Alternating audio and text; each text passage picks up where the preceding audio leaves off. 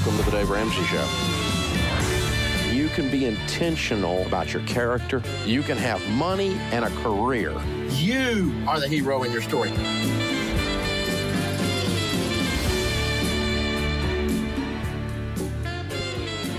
Live from the headquarters of Ramsey Solutions, broadcasting from the Dollar Car Rental Studio, this is the Dave Ramsey Show, where America hangs out to have a conversation about your life and your money. Sitting in for Dave, I'm Dr. John Deloney, here with my good friend, best-selling author, podcast extraordinaire, Mr. Anthony O'Neill. How are you doing, good man? Hey, man, I'm feeling good today. It's a beautiful day here in Nashville, Tennessee, and looking forward to serving and helping as many people as we possibly can today. Outstanding. All right, let's go right to the phones. Let's go to Hunter in Washington, D.C. Hunter, what's going on? How can we help? Hi, thanks for taking my call. I appreciate it. You got it, man. What's going on? So I'm calling, my wife and I are calling on behalf of a family member. We've been watching them make a lot of bad financial decisions recently, and we've tried to talk with them, nicely and gently to kind of guide them in the right direction, but they keep continuing to make bad decisions, and we're getting pretty worried about them, kind of starting to realize that maybe we need to be a little more aggressive, but we don't want to obviously mess up that relationship. Who's this family member? If you have any advice. Who's the family member? Sister-in-law. And then her husband. So how honest do you want me to be, Hunter? As honest as you should be. There's not a lot you can do, man. You can't make somebody make good decisions with their money. You can model the right way to live your life. You can have a kind, dignified, respectful, hard conversation, if you will. Most of the time, people know that they're not making good decisions, and more information or a lecture isn't going to help them. What do you think, Anthony? Yeah. No, I'm right there with you on that one, JD. I think that, Hunter, you just got to have an honest conversation. Once you have that honest conversation, you've done the very best that you can do. Move on and focus on you if you have a family and your family, But I think oftentimes what we tend to do is take on the stress and the pain and the hurt and the responsibility of others rather than just focusing on ourselves. Yeah. Go have an honest conversation. Hey, you're making some unwise decisions. I see you going down this path, and this path is leading to destruction. And if they hear it, great. If they don't hear it, cool. You've done your part, but don't be overstressed about it. Take care of you and your family, and you'll be all right. Is that hard to hear, Hunter? Yeah, I mean, my wife and I, we've done all right for ourselves, but, it's hard to watch someone continue to make bad decisions. And especially, it just seems like, you can't get through to them. So yeah, it's heartbreaking to find out what we can and can't control sometimes, right? Especially with folks we love. And it's even harder when you know you're going to be responsible in some shape, form, or fashion on the back end, right? When it's your parent and they are burning through money, Anthony, and they're probably going to end up having to live with us at some point, or I'm going to have to make a hard call. And those are challenging moments. And you can do what you can do and not hold the outcome. Is it really heartbreaking? I don't know if it is for me, bro. It is for me. Why would you say it's not? I mean, because it's like if I'd done everything within my power to help them, I'm not going to be hurt for something that I cannot control. Yeah, I'm a more empathetic human than you are. You are. I'm just going to be real. I mean, because if I told my parents all these years, hey, pay off your debt, do this, do that, do this, do that, and then they decide not to listen, why am I hurt by that? I hate to see people I love hurting.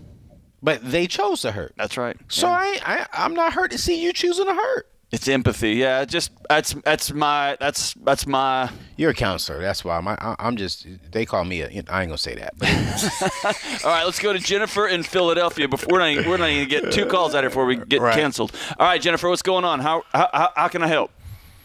Hey, how's it going? Good. So my husband and I are both unemployed. We're both generating no income, having both been laid off. And we've recently moved from California to the East Coast and are now staying with family. My husband just purchased a small business, and he purchased that in cash, and he wants to take out another about $15,000 small business loan. And we have about $25,000 more in credit card debt. So that is our total debt at this time. We have been living off of our 401k. So my question is whether we should, we have about $60,000 left in our 401k. If we should take from that to pay off this credit card debt and the small business loan. And then my second question is, hold on, wait. Let's talk about this first question first, because this first question may not even make it to the second. Well, her second question was revealing. Go ahead, Anthony. Yeah, how do you create a budget with no income? Yeah. So. Okay, woosah. Ooh. Ooh, yeah. We're taking deep meditative breaths, Jennifer. You know, we're going to lead with love. You know, we're going to lead with love today. We're going to lead with love. All right. First off, thank you for calling in to the show. That's number one. Okay. Number two is, let me make sure let me make sure I have the correct picture here. Both of you all are unemployed. You moved from California to Pennsylvania, which is great. All right. You have no money. You went and paid cash for a business that a business normally takes about 3 years to start producing positive cash flow.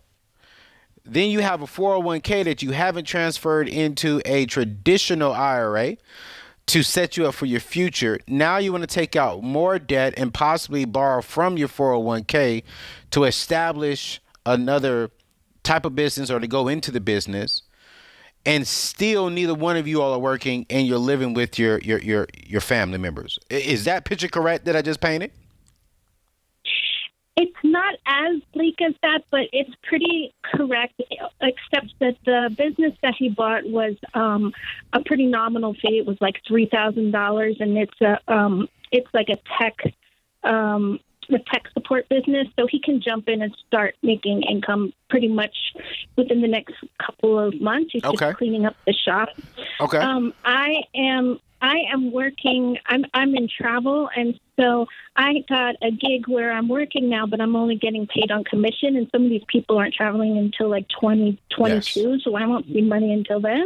So Jennifer, because we're running out of time here, and I want to make sure I give you your answer here.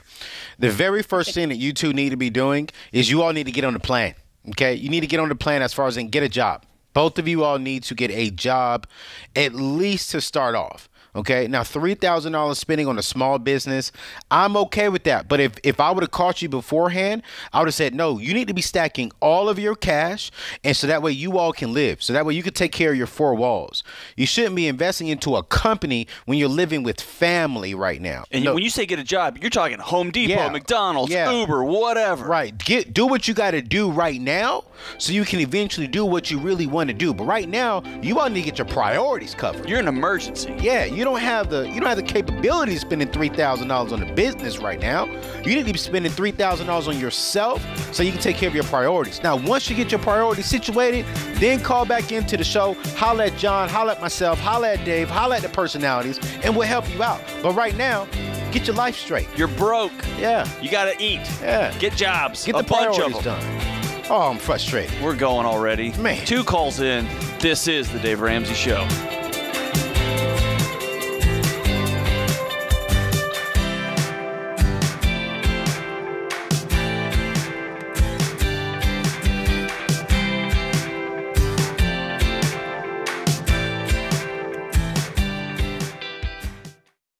Folks, it's an honor to tell you about the Army National Guard. Not only are they big supporters of our high school curriculum, but they also give you the opportunity to impact your local communities. Whether your goals are to get an education, serve your country, or have a better life, the Army National Guard can help get you there. Plus, they offer unbelievable financial benefits. Secure your future today. Visit NationalGuard.com to find out more.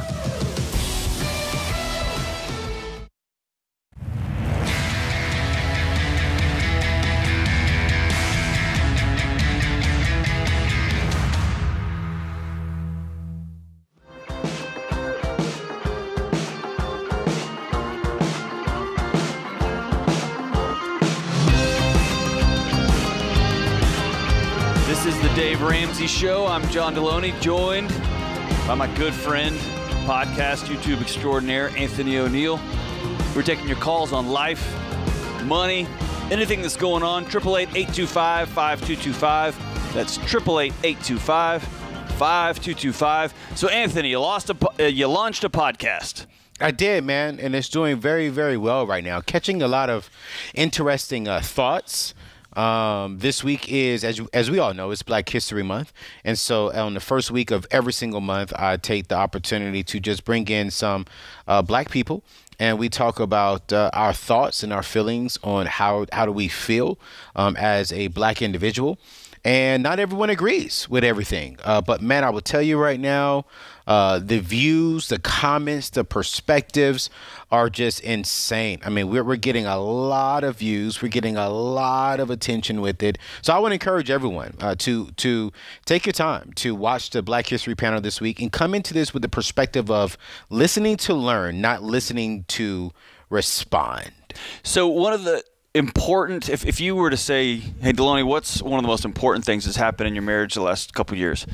It was this perspective my wife and I had when we shifted from judgment to curiosity. Oh, that's good. When she would say, hey, can you help pick this up? And my first thought was, do you know how busy I am at two?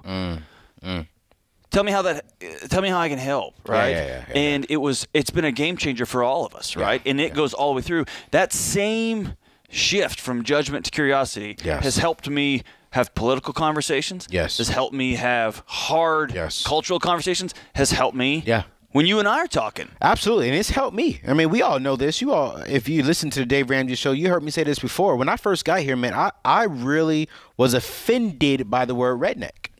Yeah. I was offended. Yeah. And then when I sat down and said, hey, Dave, hey, Rachel, hey, JB, like, what does this mean? Like, this doesn't mean good to me. So help me understand. I was literally listening to learn. Right. Not to go to war. Not to go to war, not to come back and fight, but to be like, yo, in my culture where I come from in the Black community, you say redneck, that's automatic racist. And I'm like, when I came here and I heard Dave say that, I heard somebody, I was like, yo, what? Well, wait. But then when I listened to learn, I learned exactly what this word actually means. And I was like, okay, cool, great. And so that's what I'm saying. It's so important because you're right. Once you listen to learn, man, you can go into so many rooms. I go into so many rooms that I don't agree with 50% of what they're saying, but I leave, watch this, smarter the way I came in. Because I went into the room to listen, to have a conversation. And here's my thing. If everyone thinks and agrees just like you in your circle, you don't have a circle. You don't have a circle. You do not have a circle. If you only read books that you already know you're going to agree with. Yeah. And if you're a Republican and you don't know any Democrats, you have a bad circle. And vice versa. And Democrats, you don't have any Republicans, you're in a bad circle. Like if you're Black and all you got is Black friends, you need a bigger circle. Okay? We all need to be challenged to be thinking outside of our boxes because at the end of the day, my world is small. Your world is small, but our world combined is big and it's beautiful.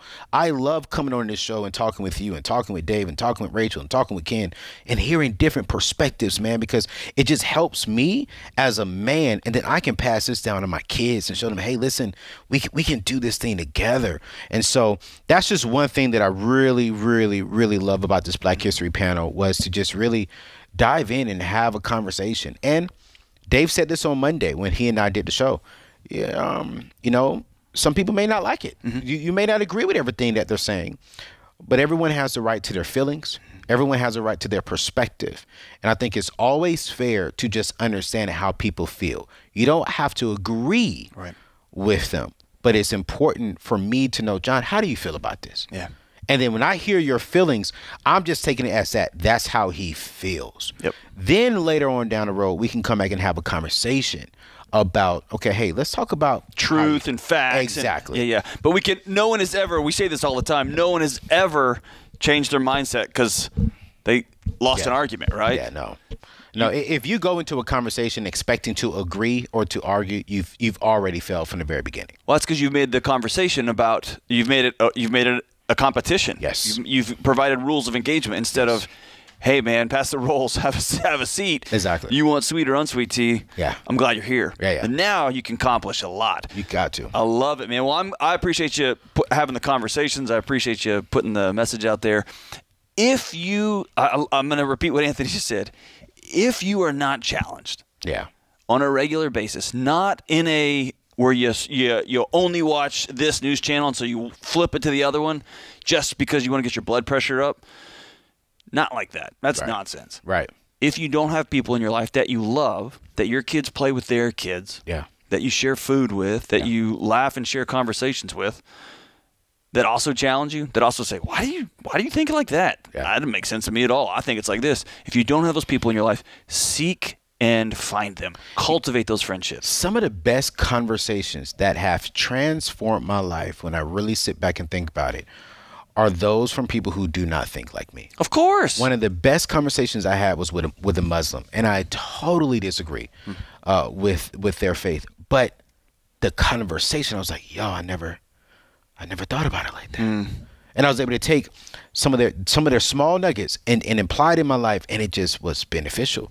When I first got here, I won't say what it was, but me and Dave had a heart-to-heart conversation about something. And I was like, yo, Dave, I never thought about that. I took some time off of work. I went home, prayed, thought, processed the conversation, came back and said, Dave, you're right. I'm sorry. Yeah. And that's because me and Dave didn't see eye to eye on something, but he helped me to see something clearly because I walked in there with the open mind. That's right. And I think that's so important for everybody, wherever you are. If you want to grow, you have to have an open mind, which you're the king at that, man, with your show. I've been listening to your show. I'm like, yo, bro, how did you get that? Like, how did you, what? Like, John, how? But it's like you listen, okay, how is she feeling? How is she processing things? What perspective is she coming through on the Dr. John Deloney show? And I'm like, you're great at it, because I'd have been like, no. But John, you're like, okay.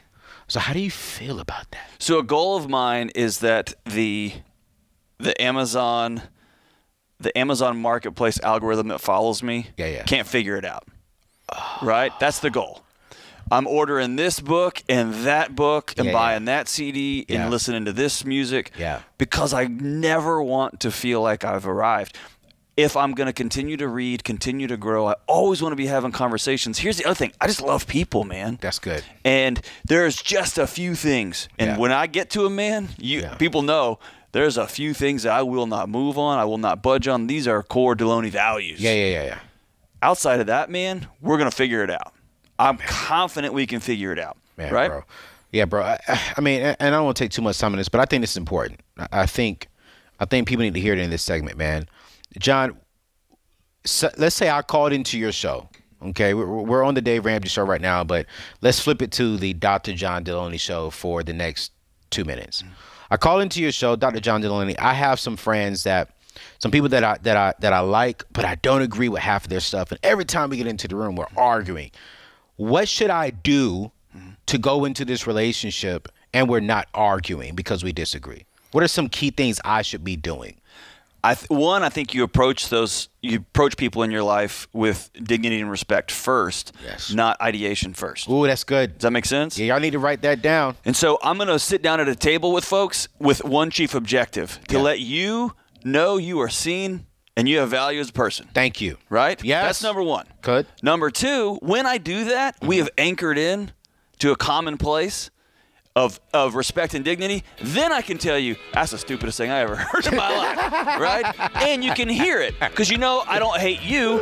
I think that's a dumb idea. Yes. And now we can have some fun, man. Now we can get into some good tussling. I used to do MMA. I love sparring hard. Yes. And then I loved the high five at the end when I know we both gave it our all, but we both went into that engagement knowing, all right, I respect this dude. Now we're going to let it fly. There we go. And when it's over, it's over. It's over. And then we're going to go get dinner. Man. America, find people that you disagree with, love them, and then get after it. This is the Dave Ramsey Show.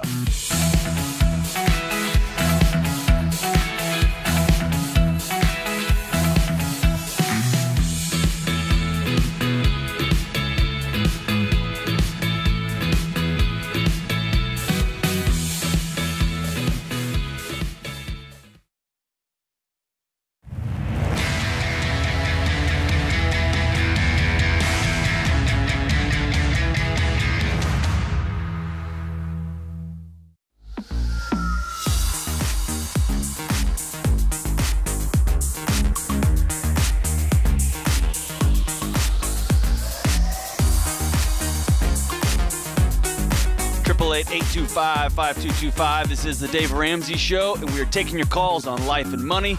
I'm John Deloney, my good friend Anthony O'Neill. Let's go to Jenny in Charlotte, North Carolina. Jenny, what's going on? How can we help?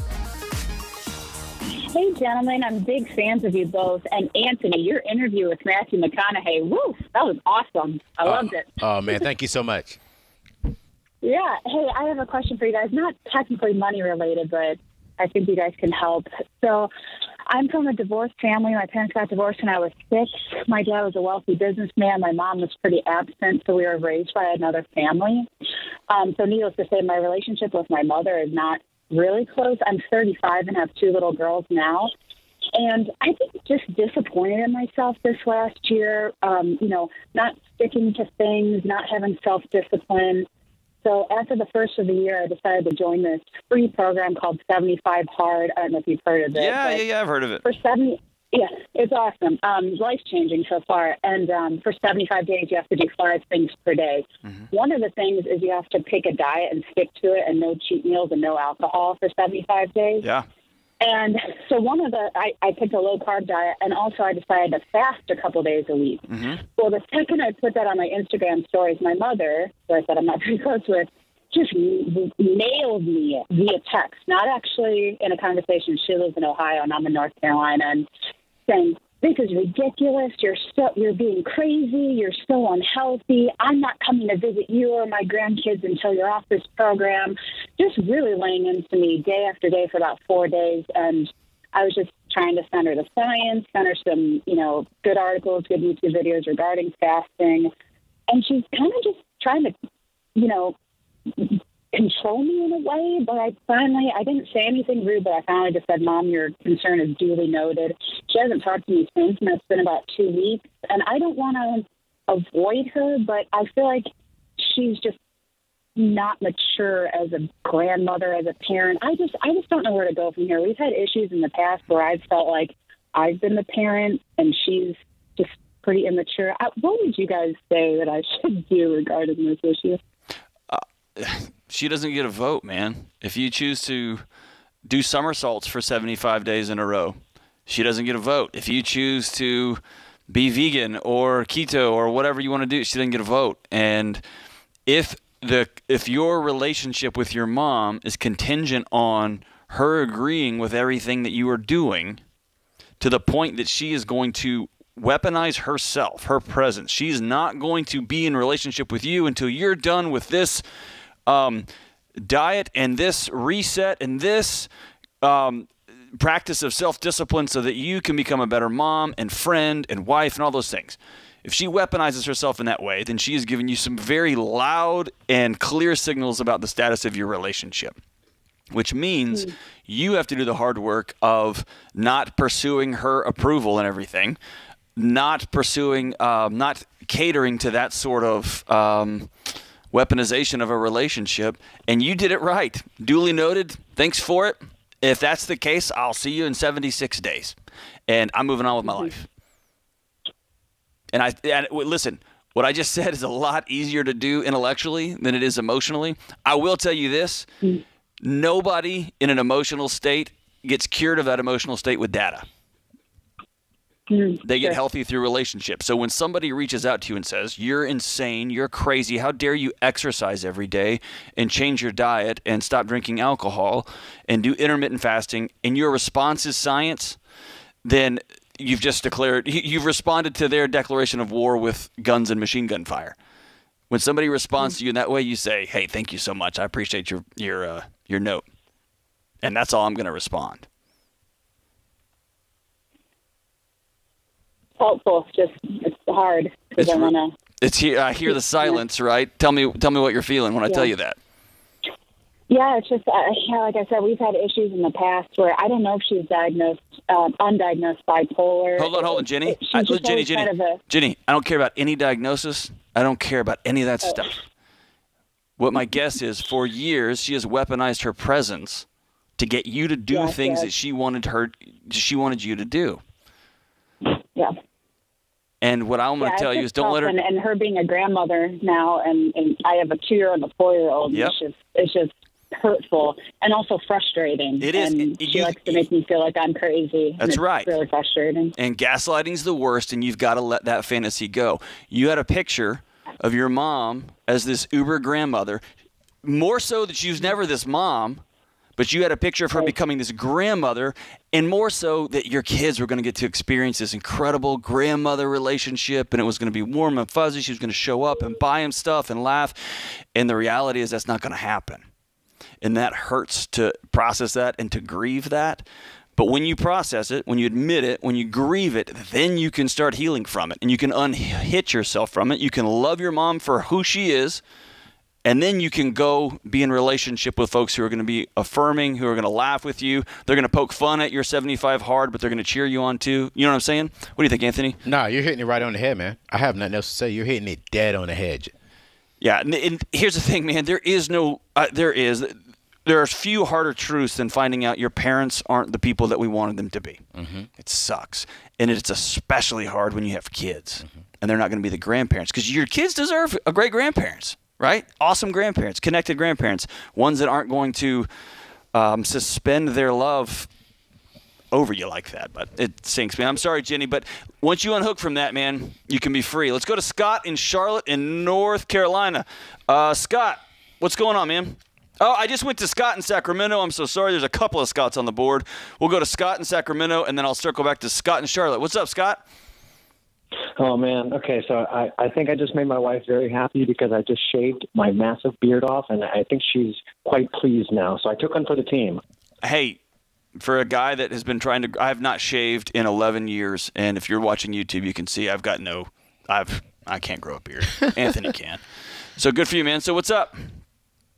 Okay, so my wife wants to start a small business selling jewelry and other kinds of decor items. And I think we just don't know what we don't know about starting the business and taxes. So my question is, one, what do I need to figure out? What do we need to figure out for taxes so that we don't make a mistake? And two, how do we know when to put money into the business and when you take it out to pay yourself and that kind of thing? Well, here's the thing. When it comes to the taxes, you actually need to sit down with a professional accountant that can really nail down exactly what you need to be doing as far as the income that you have coming in. And so it would really be hard for us to give you the specifics, because when you ask this kind of question, I want to make sure that we're not just answering it in a general way. We're setting you up with a pro that can honestly sit down and tell you what to be doing as far as in with your taxes. So I would definitely go to DaveRamsey.com, look for an accountant that we endorse, and sit down with them and get that information. And then number two was, you said, how much money should we be investing back into the company? Was that your second question? Yeah, well, I know my understanding is that I should set up a separate account, a separate checking account for the business. Absolutely. And then I know that we want to use money to buy more materials and that kind of thing. I just don't know how much to put in and how much to say, this is our profit. We're going to put it into our personal checking account. Yeah. So, I mean, I think what you got to do is figure out how much are you paying yourself. All right. What are you paying yourself for salary? So there's going to be like three questions. Number one is, what are you paying in the taxes? You know, some people will say you need to take 30% off top when you get the check in. And then number two is, what are you paying yourself as far as in salary? And then that would determine what money do you have going back into the company to purchase materials and stuff like that. So the very first thing is to identify, how much money do you have coming in? Sit down with an account rep or with an account executive that can sit down and tell you, hey, here's how much taxes you need to be setting aside. Then also decide, okay, great, here's my salary, and then boom, here's the rest that we have going back into the company.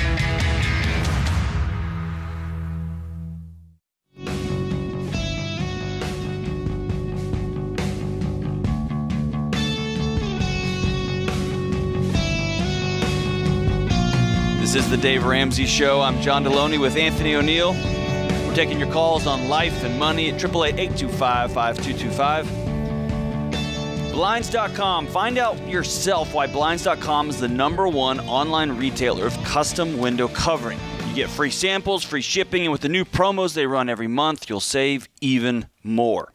Use promo code Ramsey to get the best deal. Rules and restrictions apply. Today's question comes from Christy in Georgia. And Anthony, I pre-read this one. I already know, man. Christy writes, my husband and I got married last Friday. We decided on separate bank accounts. He and I have both been married before, and he was burned pretty bad by his ex. I make $50,000 per year. I have no idea what he makes, but we split household bills down the middle. We both believe in your program and are dedicated to being financially free, but I'm just not sure if we're going about this the right way. Would you help me understand if this is indeed 50-50? I'll paper, rock, scissors you to see who goes first, Anthony. Hey, I already talked about being empathetic, so why don't you go, Anthony? Straightforward answer, no. You're not going about this the right way. A couple should not have two separate bank accounts. A couple should not be in a position to where they do not know what the other person is making. How is it that you're married and you do not know how much money your husband makes, but you just know that you all split half of the bills? So I'm going to play devil's advocate. No, we ain't got time for devil's advocate. No, because I'm pretending I'm driving down the street. Somebody just responded, I got burned, and I'm not doing that again. Okay, you got burned. Heal, move on. If you want to do it the right way, you got to do it the right way. Okay? Well, how can two become one in a marriage when everything is still two? You didn't become one. Y'all just roommates. Okay? Studies are showing that when you come together and you genuinely come in together and say, you know, we're going to do this together. Have a clear conversation. Hey, I was burned. I had some issues. Cool. You should have talked about it in the beginning of the marriage. Y'all maybe should have did a prenup. Okay. I mean, there's so many different things that you can do, but you cannot be married and not know what your husband is making and not know what your wife is making, not really have a joint conversation every month saying, hey, here's how much money we have. Here's how we're going to build wealth. Here's how we're going to live a legacy. What you going to say? Hey, make sure you put 50% set aside for school. No, you're a married couple. And you're over here saying you do this, I do this. No, it's we do this. When two or three gather, he didn't say when two or three come in the midst, there's power when there is unity. There's no power when it's separate. There's power when there's unity. So no, you're doing it the wrong way. Now you can be soft and say your stuff, bro. I was coming back harder, but I won't even do that. I'm 1,000%. Here's the thing. If you were hurt before in a previous relationship and you are hurt in a way that hurt is ongoing, don't get married.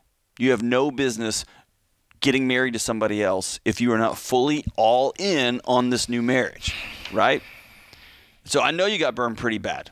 And I'm sorry that you got burned pretty bad. I hate that for you. Yeah. Then don't get married. Because the solution is not to hitch yourself to somebody, sorta. Right? It's not to anchor. You don't want to, you do a bungee jump, right? And man, you got scared on that bungee jump. You got hurt on that bungee jump. They didn't wrap it on right or whatever. If you decide to get back up there and jump again, you can't have a secret little leash where you tie yourself to the bridge because you're going to break your back. Right. If you're going to get back up there and jump, you got to get back up there and jump. Christy, y'all both need to sit down ASAP, put all your cards on the table. Here's how much money we have. Here's how much money I make. We're going to get one checking account. We're going to work on this together. We're going to heal together. He needs to be honest about how much he's hurt, and then y'all got to work. Y'all got to come together on this deal. Look at you and me agreeing, Anthony. It's a new day in America. All right, let's go to Scott in Charlotte, North Carolina. The right Scott. What's going on, brother? How can we help? Not much. How are you gentlemen doing today? Outstanding, man. So what's up? Glad to hear it. Well, so you got your pens ready? Always. For you. Always. Okay, good deal. Good deal. So started a business about 2 years ago. Ended up selling it about a month ago, and that company that bought my company actually gave me a job. so I'm working for them now. Household income is about 80 right now, should be moving up to 110 next year. No car payments, no credit cards. We owe $58,000 on our house. We have a student loan of $61,000, and I have $70,000 from the sale of the company. And working the baby steps, would I not pay the house off? Say that again. You got $58,000 in what, Scott? Mortgage. We have $58,000 in mortgage. Yeah, and I have $70,000 cash. That's including emergency fund. Cash. And how many student loans? One, and it's 61. Jeez. You have. Wow. Okay. What's the business, Scott? I own a tree service. I've cut trees for a long time, doing it part time. And anybody calls in, I would say do your business part time before you jump in full time. There you go. You know, word to the wise, and don't take anything out you don't have to until you're making money. I love it. So we just dumped everything back into it, and 2 years later, got an offer on it, and they paid me well for it. Very cool. So how can we help, man? What's your question? My question is, if I work the debt snowball, my house is actually less than student loans. Absolutely. So I could write a check today and pay my house off. No. But I'm still left with 61,000 student loans. Right. Yeah. So baby step 2 is pay off all of your debt, excluding your mortgage. Okay. The house. Okay. Yes, excluding your mortgage, because your house is actually generating money for you.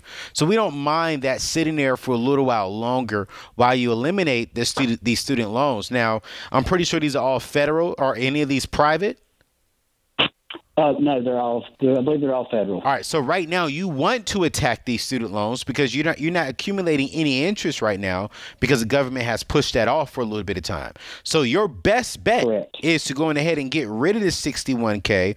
If you have $70,000 cash, I'm hanging up the phone from us within the next 30 seconds, and I'm cutting a check for $61K to pay off this.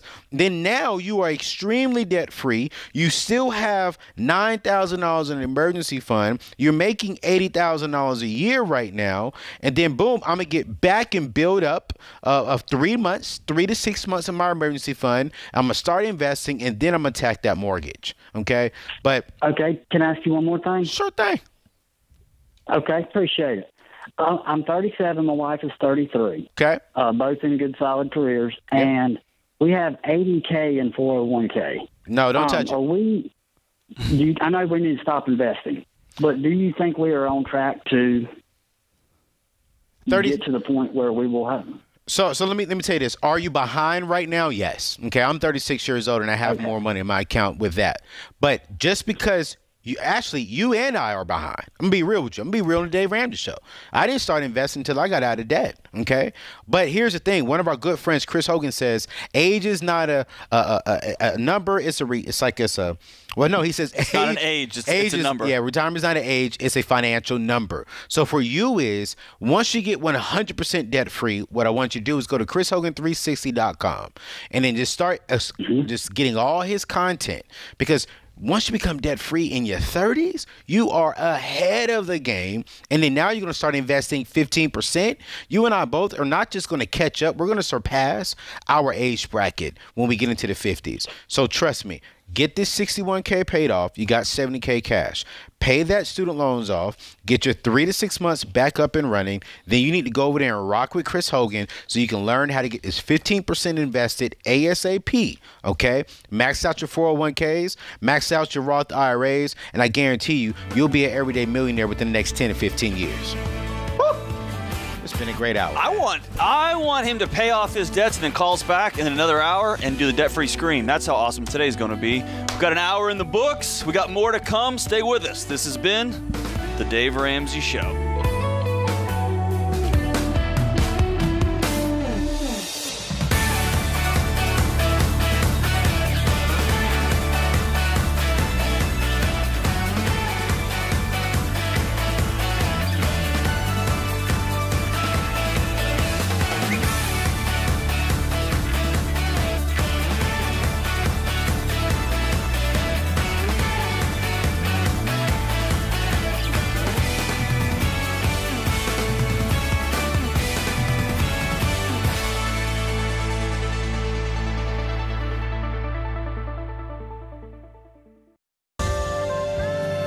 welcome to the Dave Ramsey Show.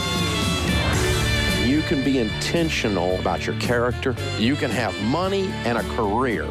You are the hero in your story.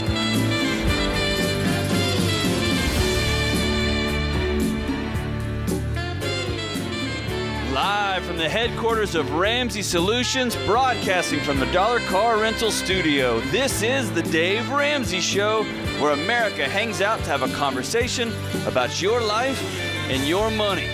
Sitting in for Dave, I'm John Deloney, joined with my good friend and best-selling author, Anthony O'Neill. We are taking your calls on life and money and everything in between. Anthony, how are we doing? I'm doing well, man. Excellent, excellent, excellent. Let's go.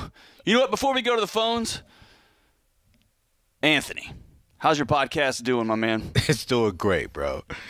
You funny right now.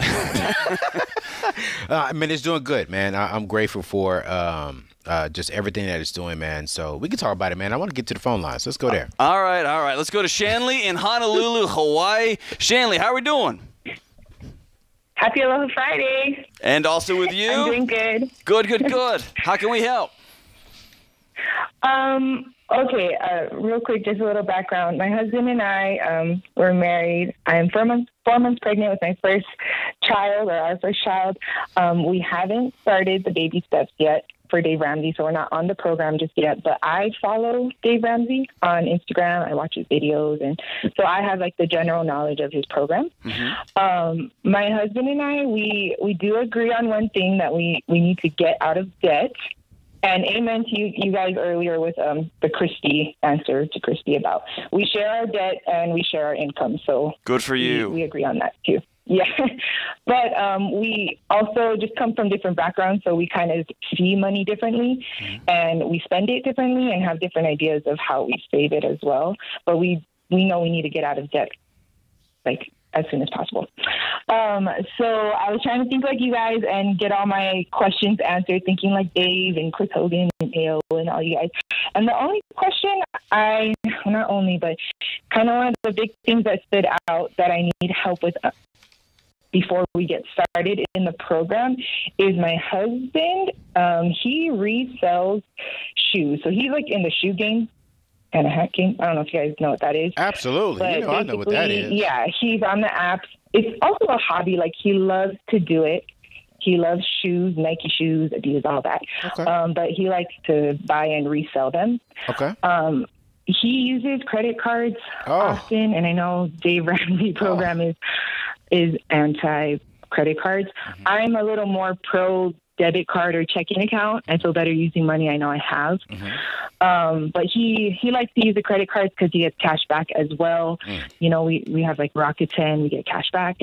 But I just don't know how his shoes, like reselling, fits into the program if we did get started. And we just have a lot of debt that I'm like, I just need to get started already before we have a child and just more debt and all of that. Yeah. You're absolutely right. And I would love to have a conversation with your husband. I wish he was there. Is he there? Yeah, he is. Yeah, put him on speaker. He's right next to me. Yeah, put us on speakerphone. So, he made you call. Come on, man. Well, I'm the one that's like, I want to do the program. Yeah. And he's not anti-Dave Ramsey, but he's also like, he wants to understand it and have a clear path before we get started. That's good. Yeah, I'm not even going to talk to him about the shoes. I want to talk to both of y'all. Put him on speakerphone. Let me know. Let me know when y'all on speakerphone. Okay, we're on speaker. Okay, what's y'all's last name? Last name is Aingamoa. Samoan. So I'm just gonna say brother and sister then for right now. All right. Here's the thing, man. I'm not even gonna talk to you about your business. I want to talk to you about you two being on one accord. Okay. I think that you two, if you're gonna say, hey, we're gonna get out of debt, you can't build debt if you're racking up other debt. Okay, you can't get out of credit card debt. You can't get out of bill debt if you're racking up other debt, even for the business. So I think before we can address the business side of things, bruh, I think you and your wife need to get on the same page. Bae, is our end goal to be 100% debt free? If that's our end goal, then we both on both sides are going to work towards that end goal. And that end goal means we can't have credit cards because we want credit card points and we want reward points. Because what's going to happen, bro? I'm going to be real with you as a brother to brother, okay? Yes, sir. Something's going to come up that's not an emergency. What you're going to do is put it on the credit card because it's convenient. So what I want you to do is before you cut up anything, because this ain't about cutting up, I want you and your wife to get on the same page. When you two get on the same page, then backtrack that. All right, what are the steps we need to be doing to get to that goal? And if that goal is to be 100% debt free, you need to cut up all your credit cards, still run your business, because I know you can make money flipping shoes. I'm with you in that part. But how do we cash flow that and build cash from there? You know, so I'm not coming for you because you're the man of the house. I respect the king of the house. I'm just saying, as the king of the house, just make sure that you and the queen come together on the same message and y'all go after the same goals, man. So here's what I'm going to do for you, okay? I'm going to give you two things. One, because I like giving away my stuff, and two, because I like giving away other people's stuff. Just don't give away my stuff. I'm not going to give away Anthony's stuff. Not going to do that. He charges me for it, guys. It's just the way he rolls. Okay. All right. So the first thing is, when's your baby due? July. All right. July 15th. July. Oh, yes. So I'm going to give you guys a ticket to the digital date night, the Money and Marriage event that's coming up with me and my good friend Rachel Cruz, Dave Ramsey's daughter, on February 12th.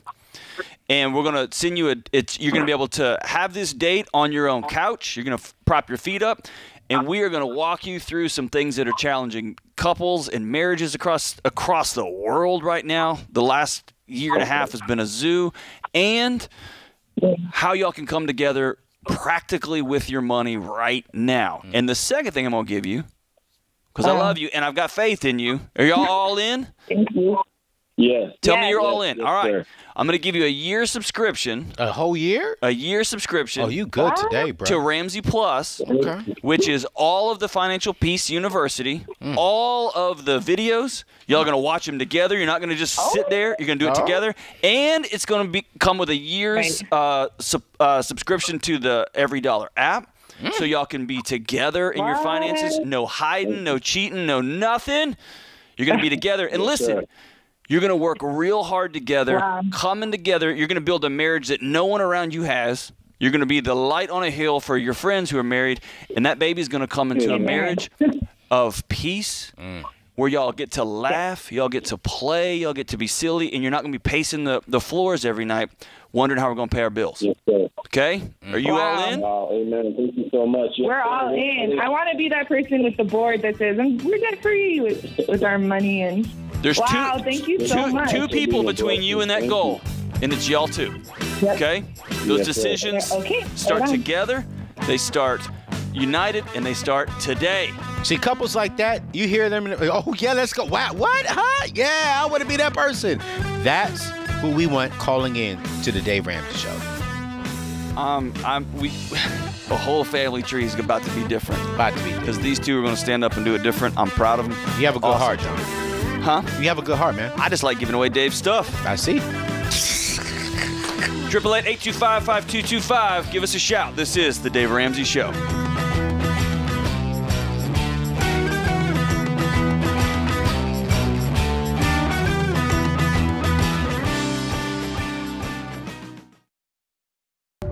Cliff and I joined Christian Healthcare Ministries because we really liked the concept of Christians sharing each other's burdens. And we really experienced that firsthand when Cliff was diagnosed with heart disease. It was just such a relief to know that financial burden was going to be taken care of. CHM is the original and longest-serving health cost-sharing ministry. Get started today and check us out at chministries.org.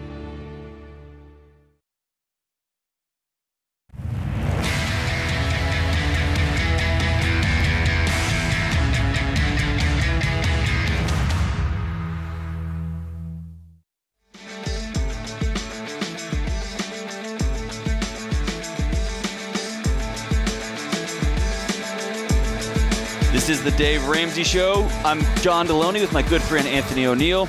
Give us a shout at 888-825-5225. That's 888-825-5225, talking about life and money. When it comes to making big life changes like buying a home, getting married, having a baby, the last thing on your mind is making sure you have, drum roll please, the right insurance coverage. I get it. Big changes are overwhelming, but what would be even more overwhelming is to find yourself in debt because you and your family weren't properly covered. If not having the time or energy is what's keeping you from getting the right insurance coverage, use one of our endorsed local provider or ELP insurance agents to help. ELPs are independent agents who find you the best coverage at the best price, free of charge. That's right. An independent agent shops a variety of insurance options, finds you the best, and explains all the technical lingo so you know exactly what you're getting for free. Text insurance to 33789 to get connected with an ELP and let a pro help you find the coverage that fits your life. That's insurance to 33789. All right, let's go to Jonah in Pittsburgh, Pennsylvania. Jonah, what's going on? How can I help? Hi, thank you for taking my call. Can you hear me all right? Absolutely, man. What's going on? Perfect.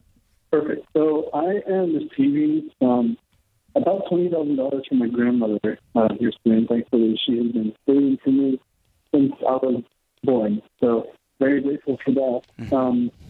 Right now, I have about $3,000 in credit card debt.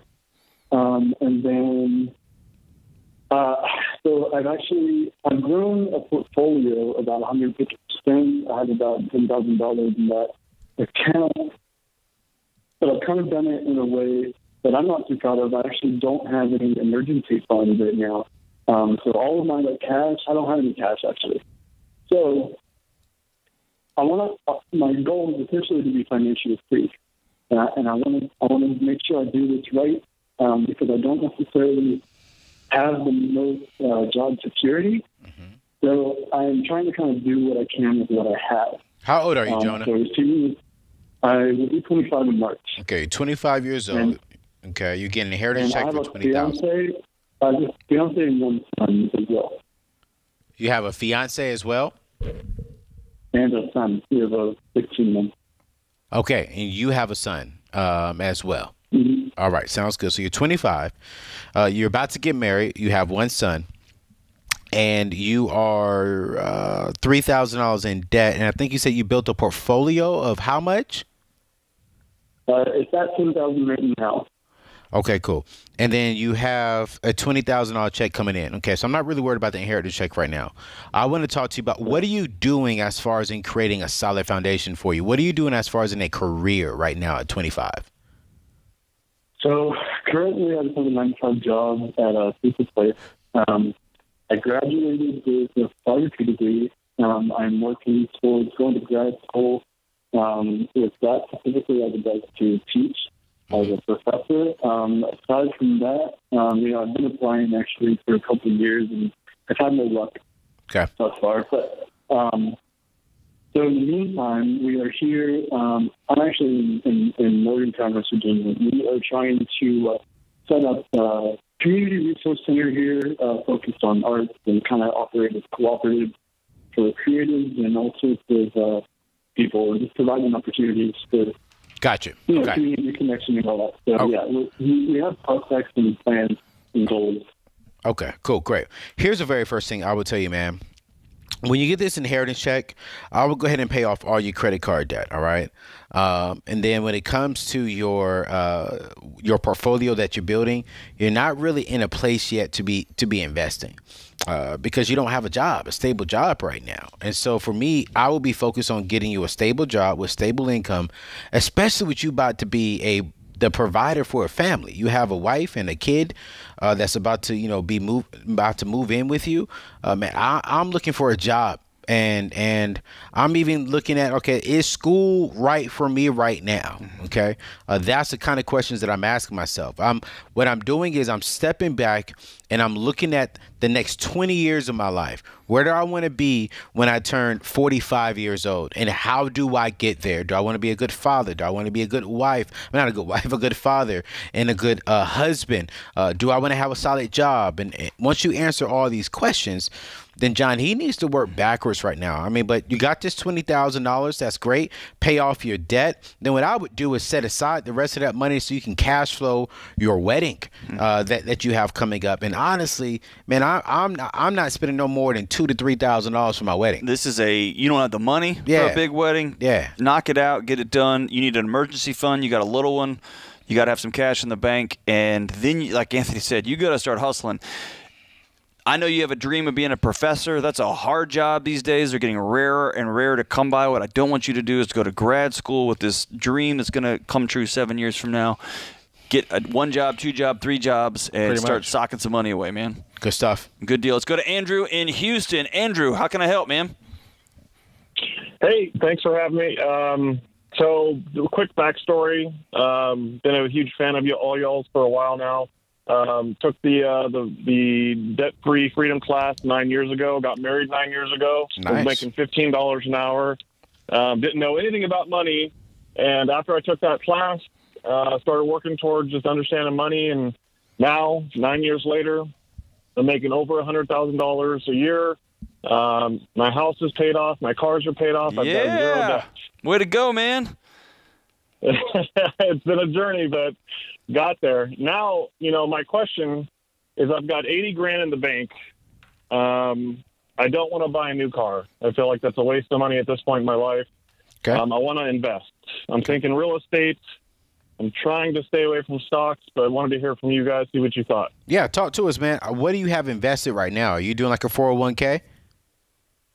I don't have a 401k. I do have company stocks that vest every year. Okay.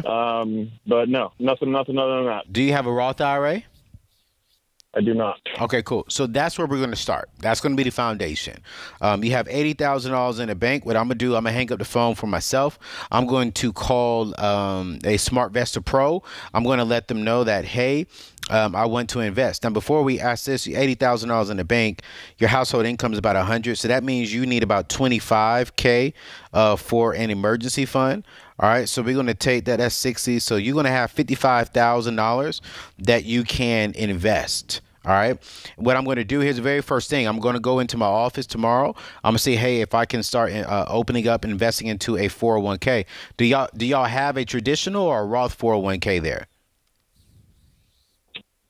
I haven't even looked into it, to be honest with you. Not sure. Cool. That's what I'm going to look into. I'm going to look in and see if they have it. So when it comes to investing, it's 3 things, Andrew. Number 1 is going to be a match. We always look for how we can get the match. Number 2 is going to be a Roth. Number 3 is going to be traditional. Okay. So if your company has a match, I want you to invest up until that match. Then you're going to go over and invest into a Roth IRA. Okay, so as soon as you hang up the phone, you have $55,000 that you can invest. Call an investor, let the investor know, hey, I got money, cash money, real money, $55,000 in real cash money that I want to invest. What should I do? The very first thing you're going to invest into is a Roth IRA. Make sure that they get invested into a growth stock mutual fund. And then you can open up other mutual funds, or you can leave that there and then stack that money to now get into real estate. But right now, you want compound interest working into your favor. Once you have that all situated, then yes, we can start looking into real estate. We can start looking into land. But right now, let's do the foundation. So, you know, for sure you have some compound interest and matches working on your side. Then you can call us back. And I would say call back and holler at Dave, because Dave is the king when it comes to real estate, man. And Andrew, I heard it in your voice. You're right. It's not sexy. There's not going to be fireworks. It's not as cool as going to buy a rent house or taking out a mortgage on a rent house. Slow and steady. You've done it over 9 years. Now you are making a phone call that says, I've got no mortgage and 80 grand in the bank. You're doing things that nobody does. Keep taking the small steps. The tortoise wins every time. Yeah. Good for you, Andrew. 888-825-5225. Give us a shout. This is The Dave Ramsey Show.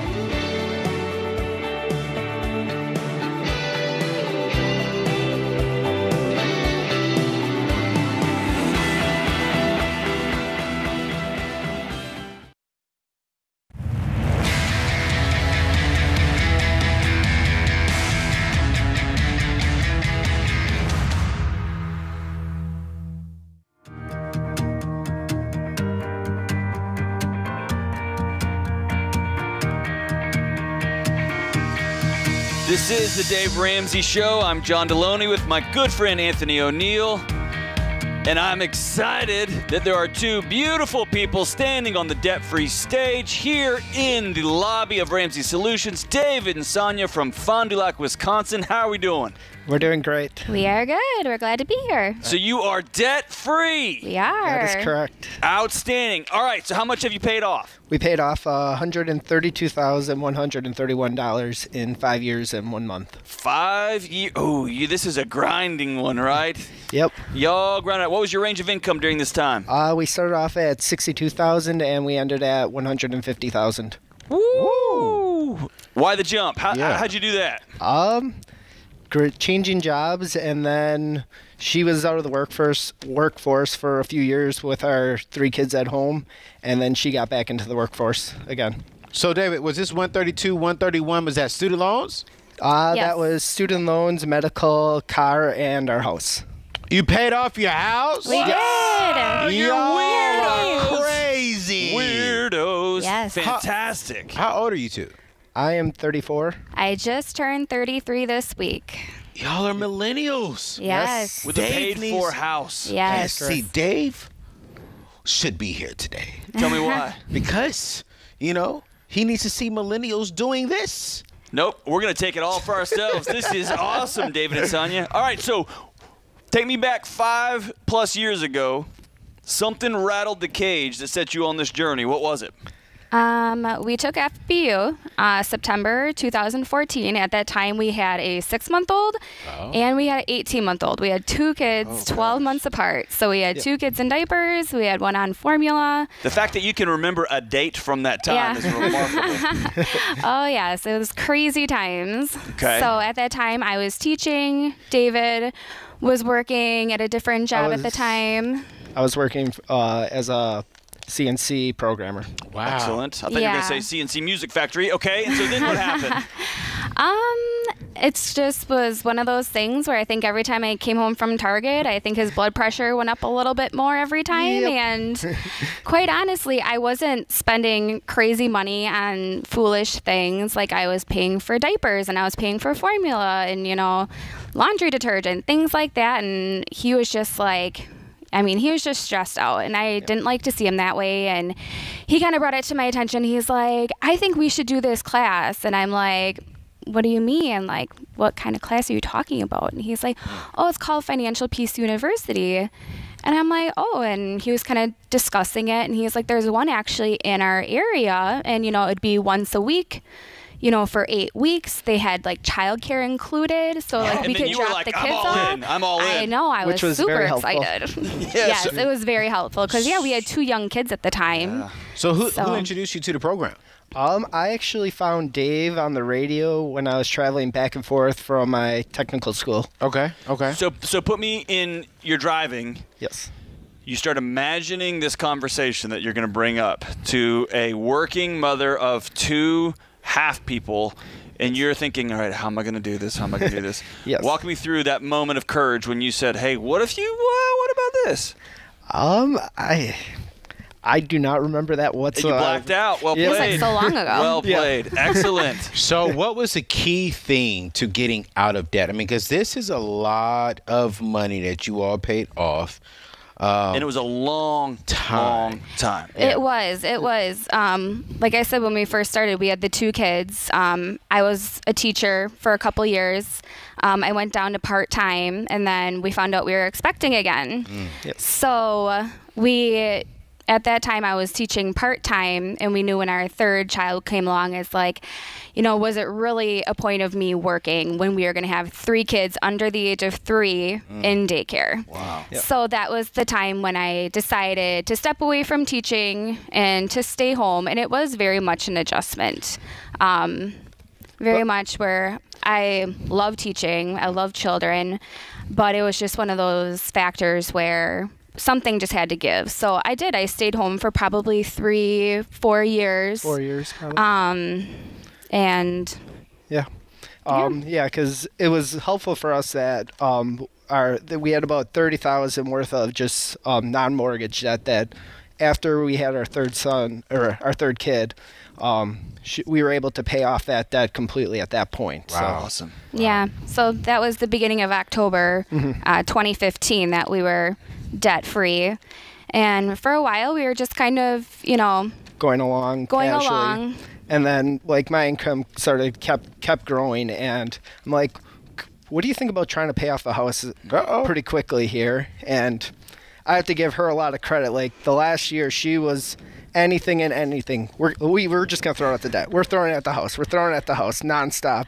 I think every time, like, he came home and he's like, oh, were you coloring on our chart again? I'm like, yeah, I just threw another $5,000 at the debt. And he'd be like, oh, it kind of helps. It helps that David does not spend literally any money. Like, he's just very, like, he doesn't, it's like he doesn't need anything. He's very, happy and great. How old are your kids now? Our oldest just turned 8 this week. Our daughter will be 7 in a week or 2. Yeah. And then we have a 5-year-old. So tell everybody in just one sentence. You've changed the entire trajectory of their childhood. They're not going to know that stress. They're not going to know that gritting teeth moment. What does that mean to you? I mean, it's awesome. When we were doing this, they were little. They had no idea what they were missing out on. And honestly, I really don't think they were missing out on anything. I felt like we lived very normal. Like, I don't feel like we were, we just didn't do anything very extravagant or anything. Yeah. I mean, we live pretty simple lives. We're not very extravagant.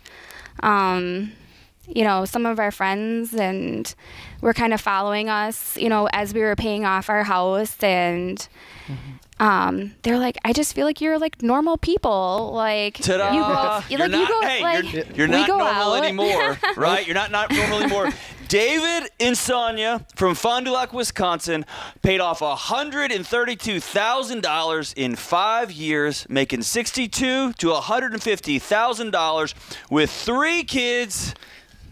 Count it down for us. 3, 2, 1. We're debt free!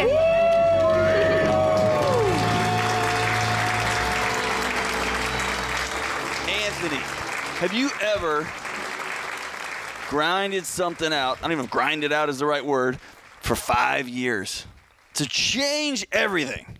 I mean, I have, but to hear other people do that specifically for them, in the process of raising 3 small kids, she wasn't working, and they was like, yo, we're just going to go gazelle intense. And I love how they kept the same gazelle intense from paying off their consumer debt and flipped that over to their mortgage.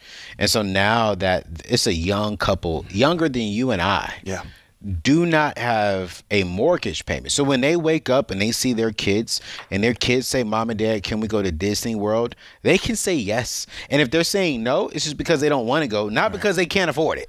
So all of they said so many things that are different and countercultural. They said things like, we're just simple people and we like hanging out with each other. Yeah. We just decided to pay our house off.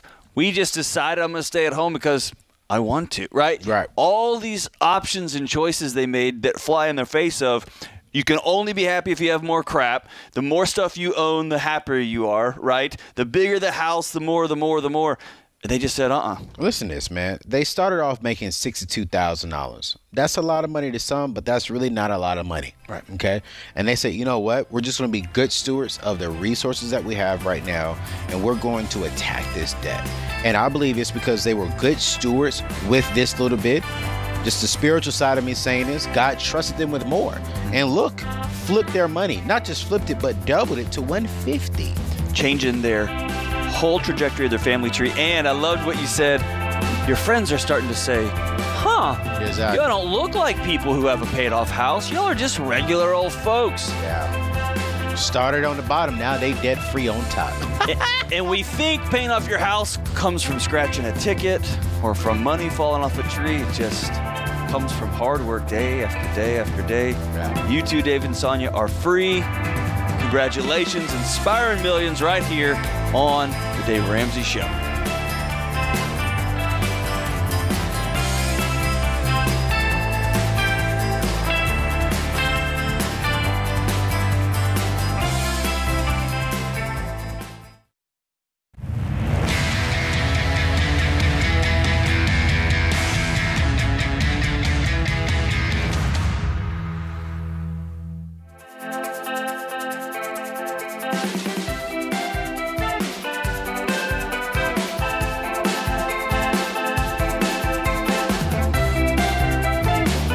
is the Dave Ramsey Show, 888-825-5225. Let's go to Josh in Tyler, Texas. Josh, what's going on, man?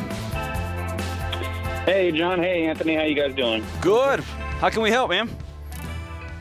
My wife and I are in a pretty unique financial situation, a blessing. But we're on step 3B. We're saving up for a down payment on a house. Very cool. My wife's a teacher, but my end is the unique part. I'm a youth minister at a church, but I'm getting my master's program, and my master's degree in the program that pays for my master's degree is also paying for our housing. Okay. All right. So we were going to go the traditional manual underwriting ways, but we have no rental history. In fact, we only have 2 bills. Mm-hmm.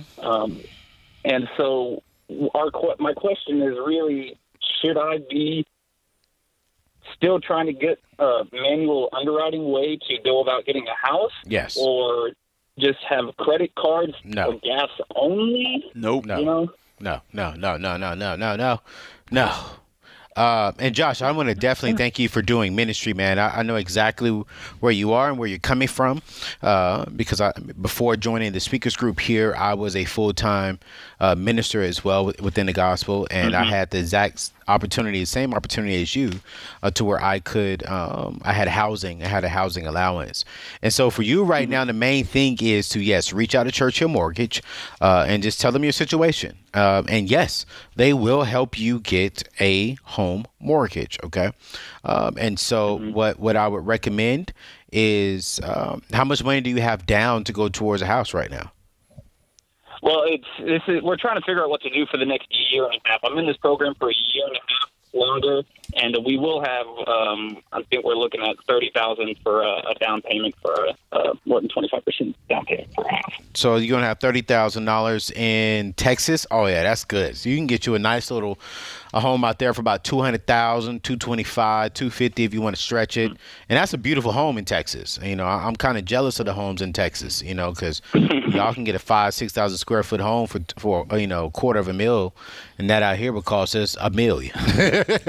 And so I think that's a great route, $30,000. And while what you're doing right now is, I will go ahead and call Churchill Mortgage and just start building that relationship with them. Tell them, hey, my time frame is about a year and a half. Go ahead and allow them to pull your file and let them coach you on what you need to be doing. But right now, just be renting and just pay off your stuff, and just pay your light bills, your utility bills on time. Keep track of that, and you're going to be all right, man. Trust me, I did that, and it was perfectly fine. All right, Josh, you married? I am. It's just me and my wife. How long have y'all been married? We have been married, almost 2 years. Yeah, that's a number you got to know off the top of your head, man. Yeah, okay? Right. All right, so here's what I'm going to do. We've got a February 12th at 7 p.m. Money and Marriage live stream with me and my good friend Rachel Cruz. I'm going to give you a free ticket to this event. That way you can have a date at home. You don't even have to go anywhere. Y'all can dream about what this home is going to look like that y'all are going to buy. You can learn a couple of tips on how to stay married and connected in this madness season that we're in. And you can also learn how to deal with your money together. So hang on the line, and Kelly will get you hooked up. All right, let's go to Jack in Charleston, South Carolina. Jack, what's going on? Hey, guys. Thanks for having me on the show. Good to talk to you. You too, man. Yeah. Thanks for calling. What's up? Yeah. All right. It's just sort of a general question I wanted to bounce off of you. My wife and I, we owe about $418,000 on our mortgage. Okay. But we have a really nice rate at 2.375% for 15 years. We just refinanced. Okay. We don't have a ton of debt besides the mortgage. Hey Jack, what's not a lot of money? Like how much debt do you have? I'm sorry. Yeah, well, how much debt do you have? The mortgage, $418,000. Okay, so that's it. You don't have any consumer debt? Well, just we pay off our credit cards every month, but there's nothing. We have all of our cars paid off. We have 2 kids in college. and they're pretty much paid off, with our 529 plans. So all that's cool, in pretty good shape. All right. So my question is, we have this joint investment account, which is basically just a bunch of mutual funds that are, helped run by our financial advisor, and we have $770,000 in that account. Okay. So my question is, we're making decent money on that. It could be 8 to 15%, just depends on the year. Is it worth it to drain that account and pay off the mortgage, where our mortgage rate is only at 2 3.75? Let me ask you this question: do you have what's your retirement situation looking like? Any 401ks? Any Roth IRAs? What's your retirement funds looking like? Okay, give me those numbers. We do. We have 401ks, my wife and I, and we also have a Roth IRA, and the total amount is about $2.5 million. $2.5 million in both of those combined. All combined. Okay, cool. Yep. And then you have a $408,000 mortgage, and you say you have no consumer debt. And then you, outside of, what's your savings account looking like right now as far as an emergency fund? You pretty good in that area? Yeah. So we have probably about 70 or 80,000, in savings or money that we can get to pretty quick without taking any capital gains, hits. Great. So what I do is, like, right now, I am actually stacking money in mutual funds right now to go ahead and build my dream house in the next couple of years after I get married. And so when I find my house, right, I'm going to withdraw from my mutual funds and I'm going to pay cash for my dream home. So in this situation, with you already having $2.5 million in your retirement funds, you already have a fully funded invested fund. Yeah, I would say go ahead and pay off your mortgage today, all of it. And that's still going to leave you with another $200,000 inside of your mutual funds. What I would do is I would just hop on there and maybe look into, if you want to, I would probably look into buying maybe some more real estate and some more property to start creating another stream of cash flow for you. But to answer your direct question, because you are following the baby steps, and this mutual fund, America, who's listening right now, you're probably saying, well, wait, I thought you shouldn't withdraw funds from your mutual funds. No, there's two different kinds. You have one that's covered from retirement, which is a Roth. Then you have regular mutual funds that's just sitting there. You can withdraw for that because you're not withdrawing from your retirement. So I will go ahead and pay off your mortgage and then look into investing that the rest of it as well, Jack. Such a great question, man. You and your wife are doing some extremely, extremely good stuff right now with your finances. All right, let's run to Rodney in New York. Hey, Rodney, we're up against the clock. Get right to your question, man. What's going on? Hi, John. Good afternoon. Anthony, too. My question for you guys is, my parents sat me down last week and told me that there's some money that I'm going to be taking over when I turn 25 later this year. But they've already started to throw hints around what I should be doing with it. And, over the past few years as I started working, I've worked hard, I think, to set boundaries with my parents around what I'll be doing with my money and what freedom I'd like to have in making those decisions. So where's this money come from? Is it a trust? Is it inheritance? What's it from? It's money that they had set aside for me and put, in just investments from when I was a kid, and I just never knew about it. So my guess is they want to give you some money, and you're gonna become a marionette. Is that correct? I'm not sure what a marionette is. It's a puppet that's operated by strings. That's kind of what it seems like. Yes. So here's the deal.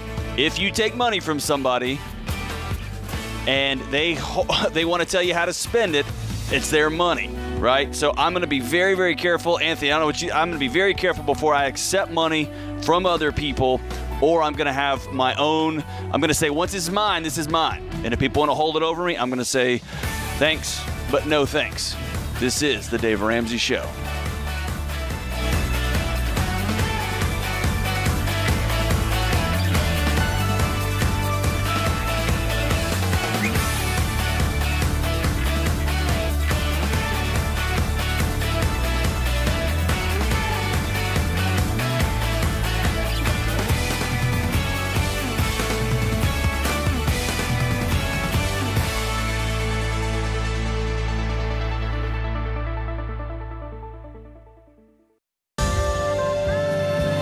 Welcome to the Dave Ramsey Show. You can be intentional about your character. You can have money and a career. You are the hero in your story.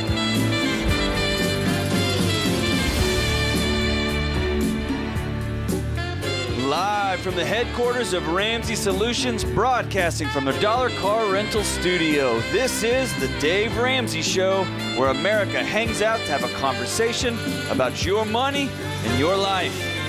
I'm Dr. John Deloney, here with best-selling author and good friend Anthony O'Neill, host of The Table with Anthony O'Neill, world-class YouTube and podcast, and we are here to take calls on anything going on in your hearts, in your minds, in your home, struggling with the person you see in the mirror, your kids, your family, your money, anything. Give us a shout, 888-825-5225, 888-825-5225.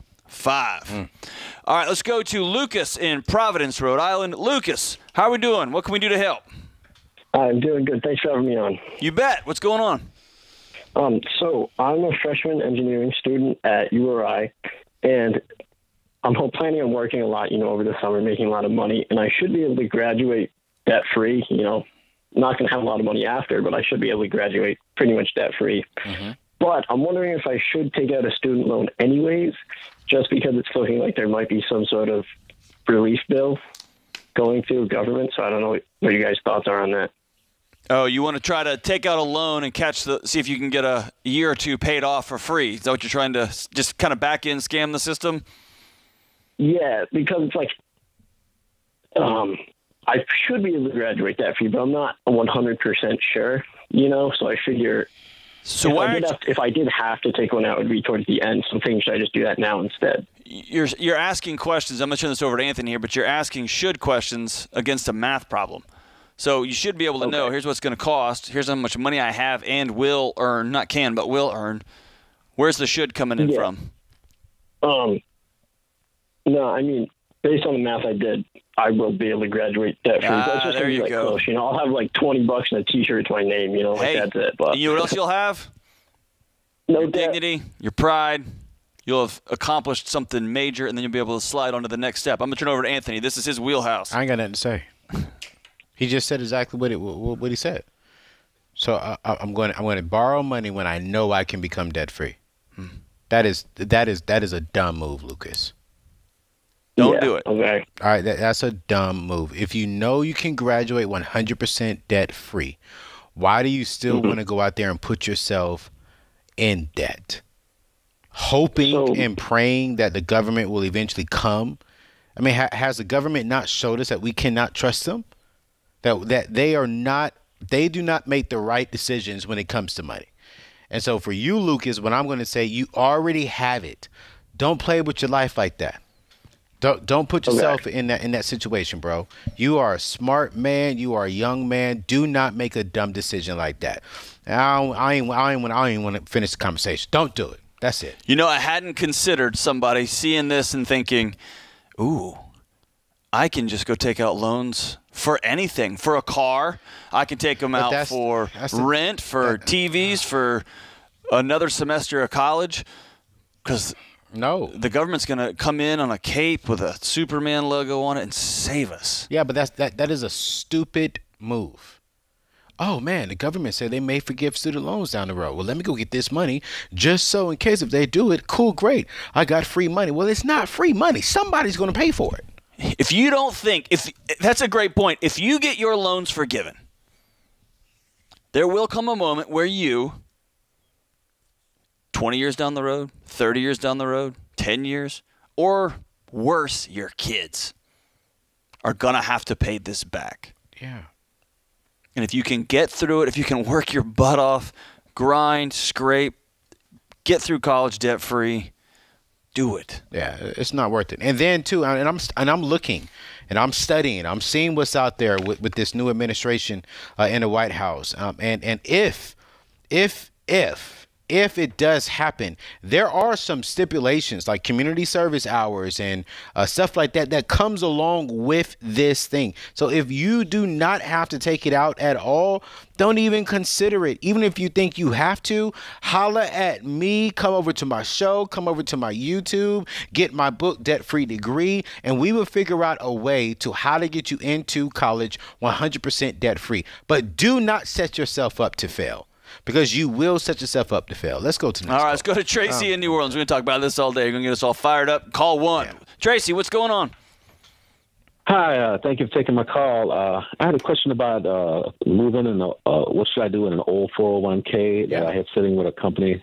Okay. I worked for a company for 19 years. I moved to a different job about 6 years ago. Okay. And I let that money sit there for now because I was in a good relationship with the financial advisors who were managing the money for me, and we talked a lot, but they just switched companies. Yeah. Don't know anything about the new company. I'm not too comfortable with it, and I wanted to be a good idea I was thinking about moving it and self-manage it from what I've learned working with my other old financial advisor. Nah. What I would do, well, do you have a financial advisor now? I was dealing with the guy who was at the old company. Should I say the name of the company? No, don't worry about it. So here, do this. Okay. What I want you to do is when you hang up with us, look up SmartVestor Pro. Go to DaveRamsey.com, look at one of our SmartVestor Pros, and I want you to interview one person, or you're going to interview 5 people, because 5 people are going to call you, and find you someone that can help you out. And what I want you to do is tell them you want to move your 401k over to a traditional IRA. Do not move it over to a Roth IRA, Tracy, because here's the thing, you're going to end up paying taxes on it. Exactly. So move it over to a traditional 401k, and then from there, just have them advise you on what to do moving forward. But honestly, I would have did this 2-3 years ago.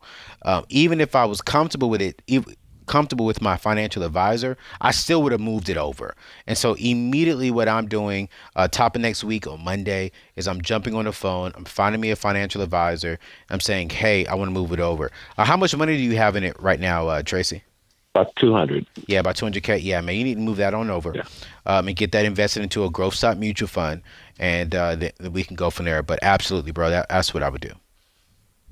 I do appreciate that. And I appreciate you, bro. I just want to, just wondering if I should make that move or not. It's not a wonder if. It's just I'm just wondering, when are you going to do it?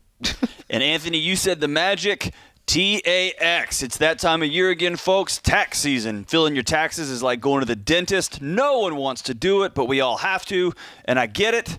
They're not fun, but it can be easier. Our new tax filing software, Ramsey Smart Tax, is a simple and reliable way to get your taxes taken care of without the extra hassle. I'm doing this with me and my family's money.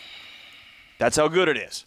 You're doing it too? I'm using the Ramsey Smart Tax product, so it's not something I'm trying to pitch that I don't use in my own house. Okay. Prices start at $17 for federal taxes.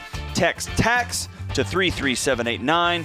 That's TAX to 33789. This is the Dave Ramsey Show.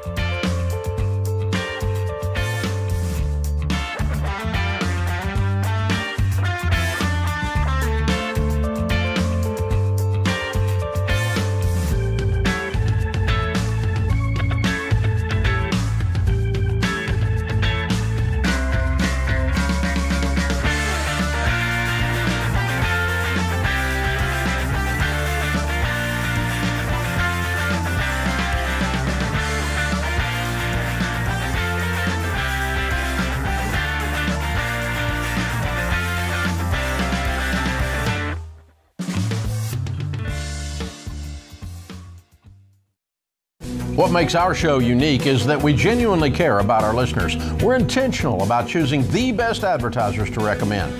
Blinds.com is no exception. They offer high-quality window treatments at unbelievable prices. And they make it simple to shop blinds, shades, and interior shutters with easy online ordering, free shipping, and a guaranteed perfect fit.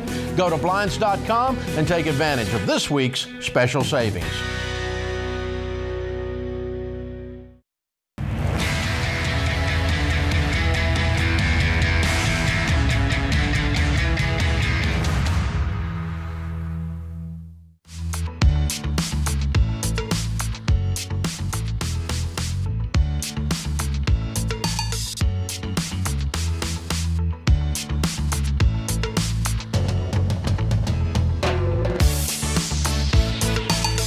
Dave Ramsey Show. I'm Dr. John Deloney with my good friend Anthony O'Neill. We are taking your calls on money and life. 888-825-5225. Let's go to Maria in Tampa, Florida. Maria, what's going on? Dr. John, Anthony, thank you so much for your time. I appreciate it very much. You got it. What's going on? Okay, so my question is regarding behavior changes throughout the process, the debt-free process. I know that we've made a bunch of positive changes, my husband and I. I'm 27, he's 34, and we found Ramsey Solutions when we were homeless, living in a tent. Oh, wow. Thank goodness it's warm in Florida, but I mean, that's where we were. Okay. And we've, from that point, got gazelle intense. We cash flowed into an apartment and all of the fixings, you know, the basic floor walls and everything. I have 2 small daughters. Now, my second one was just born in July. So after stork mode, before my daughter was born, we've kind of identified that both of us are impulsive, compulsive, and although I'm not spending money on things that are accruing new debt, I'm like, okay, there's $1,000 left on this card. There's an $1,000 emergency fund here. I can just build that back up. And of course, that's like Murphy hits. So I totally drained our emergency fund. And then one thing after the other, back to the overdraft, and just like a gut punch to myself and my husband, like at the same time. And I'm struggling with myself for making choices like that. Like, am I really evolving in a positive way? Are we really taking steps forward? And then just some insight and wisdom into this whole process, because this is it's a lot, and it's not just money; it's behavior too. And so, Maria, I want to start this whole call off by telling you that you're courageous, and I'm proud of you. You've walked a journey that very few people in this country will ever understand. From a tent to an apartment to mom to wife to co-creator of a future that you don't even have a picture for. That is brave and that is hard. And Anthony and I salute you. Okay. So how did you guys end up in a tent? I think the main cause being living outside of our means. Okay. We have both been chronically underemployed since we've been together. We met when right before I turned 19, and I've been a CNA and I've been in a nursing home as an assistant. So I've done work, and I'm a massage therapist, and I think that we weren't earning enough, and then we were trying to rent a house that was just too much. And then we did things like go on our honeymoon on a credit card that I'm still paying off, and stuff like that kind of builds up. So here's what I hear. I hear 2 people that know how to work their butt off, that can grind it, can figure it out, and you made some mistakes with money. You made some not wise decisions. So here's the thing. There is a difference between guilt and shame. You ever heard me talk about this? I don't think so. Okay. So I want you to think of guilt as a brick that you pick up. When you violate one of your core values, when you violate one of your ethical or moral boundaries, I think guilt can be a positive motivator. You got to sit in it for a second, and it sucks. It hurts. It's annoying. It's frustrating. It makes you cry. It makes people around you go, yep, that was you. Right? And so when it becomes shame is when you take that brick and you put it in your purse or your backpack and you say, I'm going to carry this forever because this is who I am. I'm always going to screw this up. I am always, right when we're on the precipice of getting our money stuff together, I'm always going to be a joke. And here's the thing, Maria. It's hard for you to see it as you're telling us this story. I mean, Anthony and I, we're cheering you on. Yeah. You're an absolute rock star. And here's what you tried to do. You got so excited. You got so gazelle intense. You were running so fast you tripped. Okay? You tripped. And you tried to do one little thing outside the plan, right? We all have been there. We've all done it. And here's what I need you to do. I need you to forgive Maria, dust yourself off, and say, I thought I was going to do the baby steps plus one, plus Maria steps. Yeah. I stubbed my toe. It's good. We're back on. I'm back in. And here's the thing. You are going to have to practice a series of new behaviors because you've never done this before. And when you screw up, when your husband screws up, and spoiler alert, he'll screw up too, okay? You can be graceful with one another. You can feel that guilt because it's appropriate. And then you can put that brick down and start running again. Yeah. Okay? And now I want you to take that grindy hard work that you're working at a nursing home, you're working as a massage therapist, you're doing all these things. I want you to apply that to one or more positions in your area, and your husband too, that pays you what you're worth, that's going to work you towards a career that you love, that's going to get you out of this cycle, right? And it's going to be a season and it's going to be a challenge, but you're worth it and y'all can do it.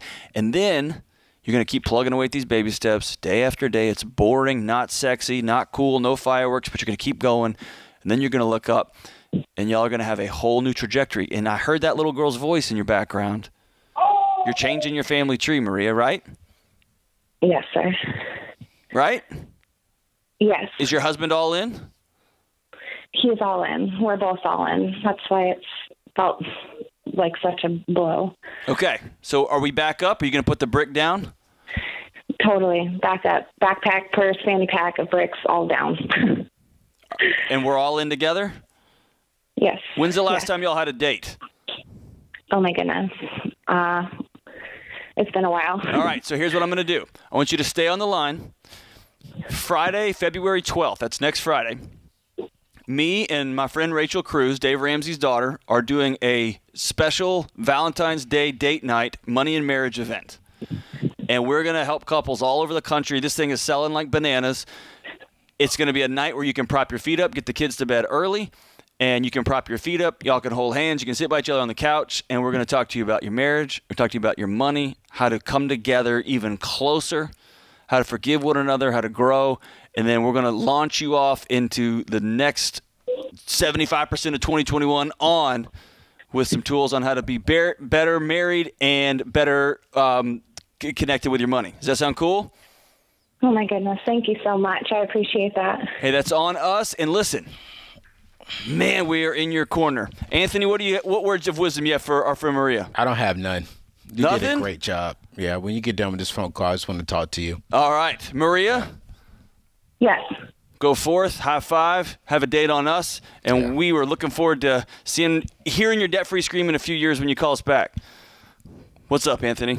I mean, man, you're just giving away your event, ain't you? I mean, you feeling generous today?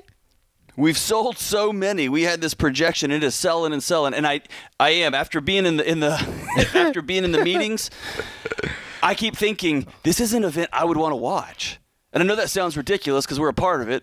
But when I'm listening to Rachel walk through her content, and when I'm walking, I think I want to be sitting by my wife when we hear this, because I want to have this discussion together. And a couple of times, Anthony, I've gone home and said, "Hey, Sheila, I'm thinking about telling this story," and she's like, "There is 0% chance you're telling that story. That is staying at our house." But there is some things that I had to get permission. Like, you know what's so funny is you're going to help everyone go home to have a real good Valentine's night with their spouse. Yep. And you're going to go home and you're going to be sleeping on the couch. I'm going to call Anthony and say, "Listen, you got a real nice place. It's Valentine's. I'm like, you ain't coming over here, buddy. Can I stay in your basement?" No, sirree. Yes, I am. I won't be no man on no Valentine's. Listen. I'll stay downstairs. I'm coming to your place for Valentine's. You should have shut up. Nope. You should have done. Ladies and gentlemen, Marriage and Money, February 12th. Get your tickets at DaveRamsey.com. I promise you it's going to be good. I promise. Anthony, you should be. I'm going to give you a code too, my man. I ain't going. You are. I'm just going to go on your little laser watch you got there, your Apple Watch. I don't know what they're called. This is The Dave Ramsey Show.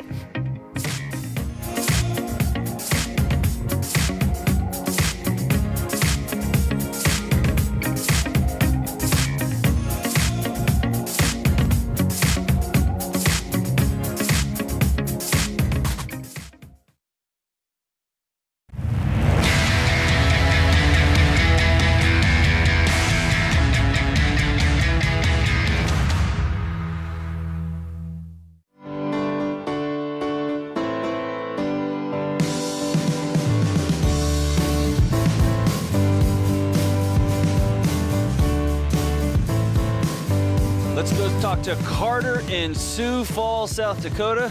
Carter, what's going on? How can we help? Hey guys, thanks for having me. You bet. So I'm a college student. I'm in my second year of school. I'm 20 years old, and I'm graduating early next year in May. And I have $31,000 in student loan debt, and I'm just wondering, how do I go about paying off my next 3 semesters, counting this next summer where I don't have to take out more student loans? All right, such a great question, man. How much does it cost you to go to school a year?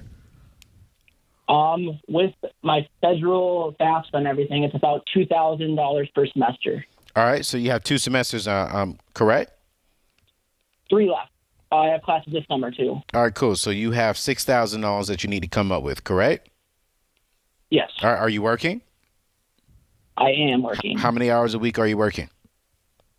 Right now, I'm trying to put in 15 to 20. I'm working from like remote access and doing stuff for my dad because I will have a job secured next year afterwards, too. Okay, cool. Are you living at home or are you living on the dorms?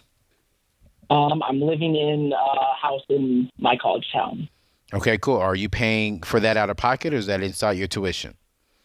Yep, that's out of pocket. Okay, cool, great. So you literally have the answer to your question right there. If you're working a minimum of 15 to 20 hours, if you're just doing bare minimum wage, you can go ahead and cash flow that $6,000 because the average cost of tuition is like $10,000. That comes out to about $900 a month. So you're right around $650, $675 top end of what you need to come up with on a monthly basis to cash flow the rest of your school experience. So if I'm you, I'm sitting down and I'm budgeting out and making sure that between myself and my family, we can come up with top end $700 a month to cash flow the next 3 semesters, which is $6,000. Real easy, real simple, very straight to the point. Okay. Sounds good. There we go. Appreciate you. Man, Anthony, I love it when someone calls with a complex problem and your response is, that's not complex. You know, I was watching this thing that Cody, your brand manager, gave me. He said, Dr. Phil, he said, someone asked Dr. Phil and said, hey, man, it was Joe Rogan. Joe Rogan asked Dr. Phil, like, how are you, having these hard conversations? He said, no, I'm not having a hard conversation. They're asking me a hard answer, and I'm just giving them a simple answer. Sometimes there's complicated situations. Yeah, but the answer's pretty simple. Simple. Yeah. That's simple math. Okay, you got $6,000. You got a year, 3 semesters. That's a year and a half to knock that out. Yeah, bro. Listen here. That's easy. Do the math. Break it down. Break it down to per month of what you need to do. Now, if he would have told me he needs $100,000, then okay, yeah, the math doesn't make sense. So now we need to do something different. But if all you need is $6,000, we can come up with $6,000 in 3 semesters. That's right. It's easy. I love it. All right, let's go to David in Indianapolis. David, what's going on? Yeah, I'm doing pretty good. Thanks for taking my call. You got it, man. My question is, how do I handle collections before they contact me? And the reason why I have it phrased like this is because I have checked my credit report recently, and I have noticed 2 what I believe to be medical bills stuck in collections that I have no recollection of. And how do I handle that debt before I get these calls? So are you saying that you're not aware of this debt as far as it could be possibly fraud? Or are you saying, yeah, I owe it, but how do I reach out to them first? What do you say? I want to know, how do I reach out to them first? Because I'm not sure if I'm at fault with those, because it could be fraud. I'm not 100%. Cool. So normally what happens within collections, they have 30 days. So once they acquire the account, the bill collector, they have 30 days to send you a notice letting you know that, hey, they are collecting on this medical bill. Within that time frame, you have the right to dispute any charges, jump on the phone with them and file a dispute. Or you can go, if it's already on your credit report, there should be a name and a number. And I would just call them and say, hey, I see this on my credit report. I'm not fully aware of this. Can you help me understand where this is coming from, and so I can backtrack and see if this is a bill of mine. If it is a bill of yours, then one of the not key secrets, but the key things I tell everyone when dealing with a collection agency, don't pay it within the first 3 weeks of the month. Pay it within the last 5 business days of the month, because bill collectors are commission ran, and they're base salary, but they make all their money off of commissions. And so if you want to pay them within the last 3 to 5 business days, I mean, heck, as long as you got the money, you know, for me, I would wait till the last business day of the month, because that's when they'll cut deals, because they're trying to make their commission check. But if you don't owe it, then you're not paying them nothing. Do you need to file a dispute with your credit report, file a dispute with the actual company, and go from there. But the first thing is you need to reach out to them, David, and just say, hey, ma'am, sir, I see this. I need information so I can validate or non-validate this account is mine. And then from there, you move forward whichever way you need to move forward with. Make sense? Yes. And David, this is an additional question here that I must ask him back. So when you look at your credit report and it's got 2 medical debts on there, you have no recollection of going to the doctor or a surgery or some sort of... Not to my knowledge. There is a good possible chance that I have been. I just... From what I've seen, it's... How would you not know if you've had a surgery? I'm not sure well, if it sometimes, was a surgery or not. Well, David, sometimes that stuff is not from the last 2 months. More than likely, that medical stuff could be up to a year. 2 years? Year and it could be a long time. Yeah, it could be a long time from now. And the hospital was trying to collect on it. Then they sold it to a outside collection agency. So I can't say it doesn't happen, but it's not too often medical bills are fraud. And so I would lean on the side that it is yours, and maybe that your health insurance provider didn't pick up that balance, and go from there. But the key thing is, David, you know, just make sure that if it is yours, take advantage of making them sweat a little bit, and try and settle in full, if you can't afford to pay for it in full, the last 3 to 5 business days of the month. Do you feel like you'll always be stuck paying off your debt? No. Anthony? No. Look at you already answering. See? Well, I've got something for you, Anthony. If you feel like you'll never have extra money to save or spend, I need you to know this, Anthony, and anybody listen, it doesn't have to be that way. It's time for a new way of thinking. Amen. You have to believe you can get rid of this and take control of your money, because you can. Yes. And it won't take nearly as long as you think it will. With Ramsey Plus, we'll kick off 90 days of guided help so you can put more of your money back in your bank account. In the Ramsey Plus program, Anthony's got a ton of information. I've got stuff in there. Our friends Ken and Chris and Rachel, Dave, everybody's got cool stuff in there to walk alongside you, to teach you practical ways to get small, consistent wins that add up to big results and better habits. And that means you'll get where you want to be faster, debt-free, and spending your money without worry. This year, you can make more progress on your debt and saving more than you ever have. Get Ramsey Plus and start living the life you want faster. Start Ramsey Plus for free. Text TRIAL to 33789. That's TRIAL to 33789. Anthony, someone's thinking, what would somebody do in Ramsey Plus? Talk to them about stuff you've got in that program.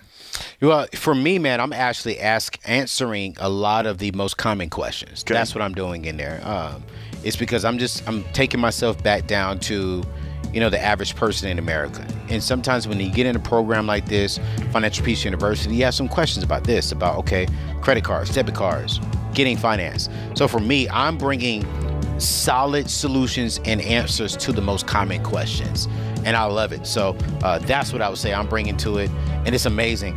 It changed my life, and it can change yours. Remember, the caliber of your future will be determined by the choices you made today.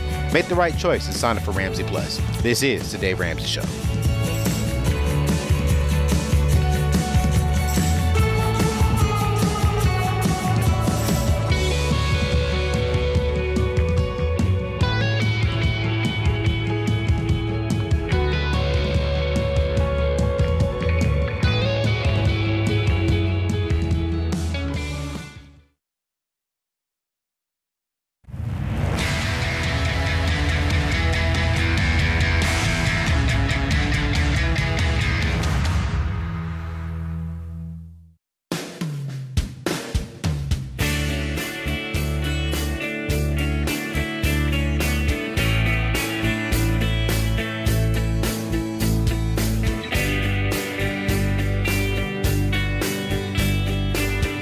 Today's scripture of the day is John 14:26. But the Helper, the Holy Spirit, whom the Father will send in my name, he will teach you all things and bring you your remembrance all that I have said to you. Lou Holt says, it's not the load that breaks you down, it's the way you carry it.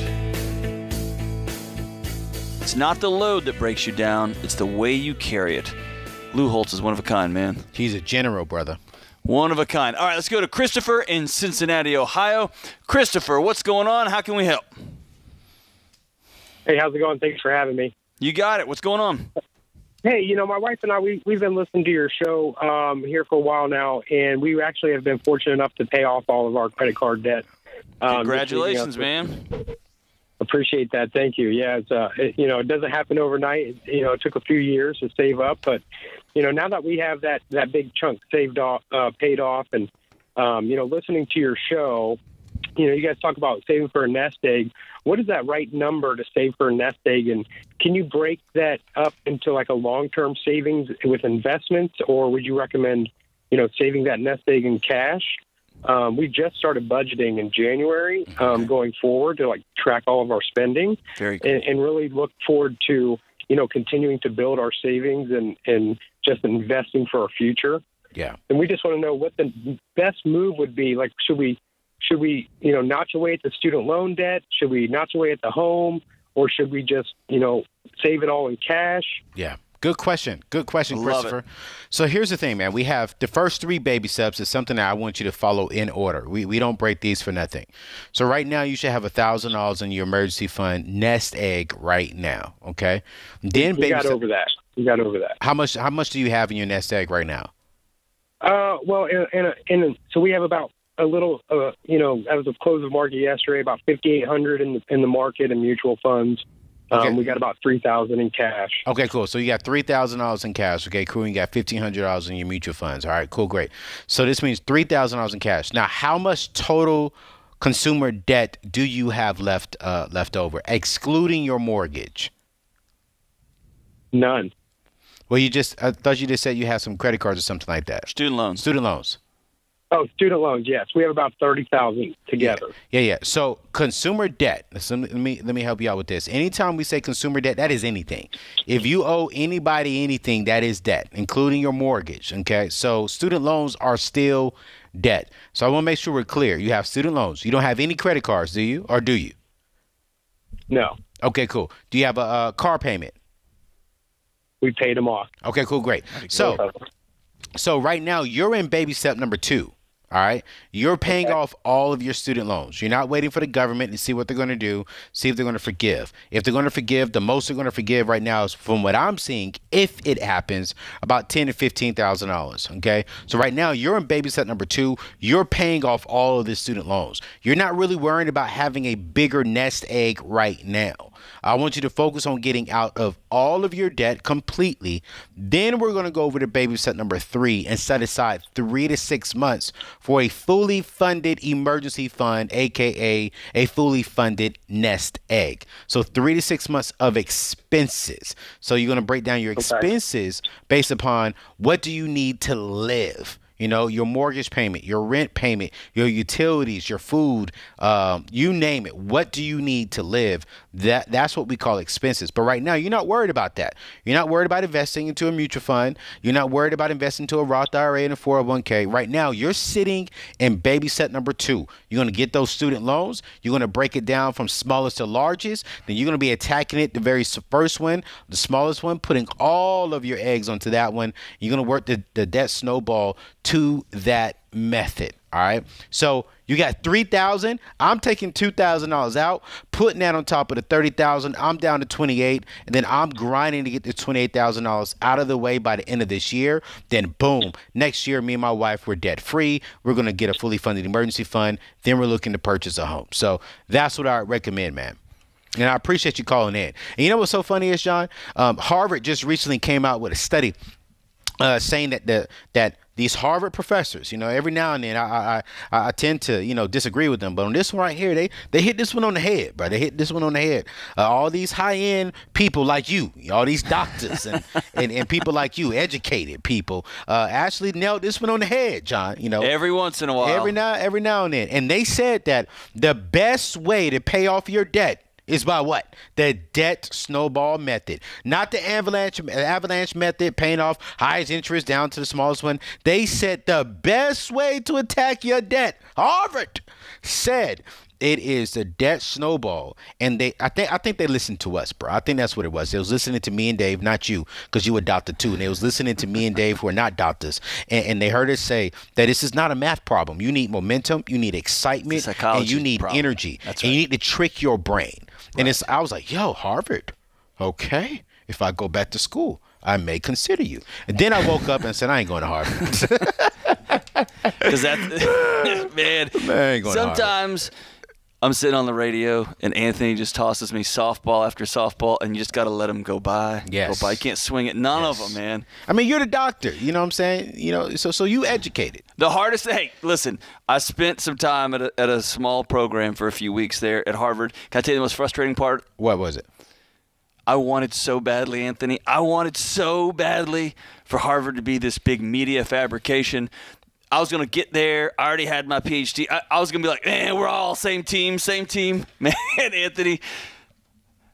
They were real smart, is all I'm saying. Listen, they were real smart. I remember sitting there going, argh. I got invited. I got smarter than me. She's smarter than me. She's smarter than me. See, I'm just, I don't know. But I won't say the name of the school because I don't want to be disrespectful, and I may end up going there. I don't know. But there was a big Ivy League school that offered me a full ride to finish my degree. No chance that happened, but go ahead. Yeah, no chance that it's going to happen. 0%. Well, I'm not going to say it's zero. I mean, I may go back. I mean, because I believe education is important. Right. But one of the main reasons why I said no is because I don't want that on top of me. I'm teaching young people to go to any school that you can afford, and an Ivy League school is not that important. Is it a great opportunity? Yes. But just because you graduate from Harvard and these other Ivy League schools doesn't make you it will not make you any better than going to a community college. Because I know a lot of people who went to prestigious schools, but they're not prestigious individuals. Mm-hmm. And I know people who start off at a community college, graduated from an in-state school, or went to trade school, or went to seminary school, and they came out more prestigious than people who went to prestigious schools. So I just want to put that out there, for all the people. But I want to give Harvard their love and their credit. I'll say this. I've got 2 doctorates. If any Ivy League school wants to pay me to get another one, I'm happy to sign up today.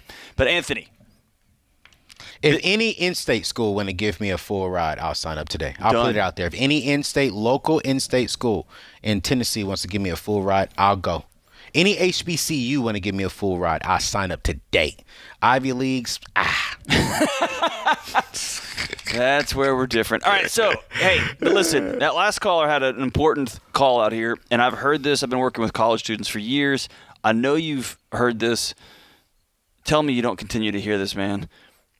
I've got debt, but that's not student loans because they don't count. Student loans is not debt, only credit cards and what I owe mom and maybe some medical stuff. But student loans don't count as debt. It's not real. And that's because society says that student loans is good debt. Mortgages are good debt. And our philosophy here is debt is debt. We don't believe in the term good debt or bad debt. We just believe in the term debt is debt. And the only debt we are okay with having is a 15-year fixed rate mortgage.